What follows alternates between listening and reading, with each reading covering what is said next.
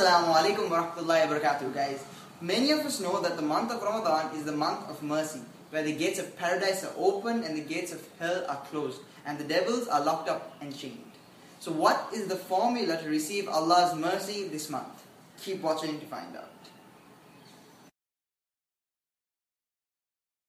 The formula is O equals obedience. Allah subhanahu wa ta'ala tells us in Surah Imran, ayah 132, and obey Allah and the Messenger that you may obtain mercy. So the greatest sign of Allah's mercy is paradise. And Allah addresses paradise and says, Andi rahmati, you are my mercy, and I bestow mercy through you to whomsoever I will.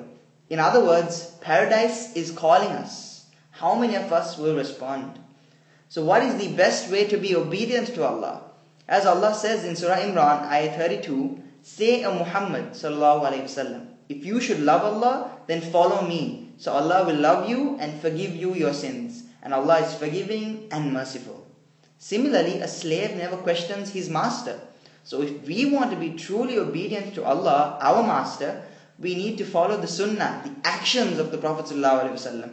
So that means praying our Tarawih prayers, not missing out on our iftar dua, which we mentioned in a previous video, smiling more when we greet other people, controlling ourselves when we get angry, reciting more Quran, using the miswak, and so on.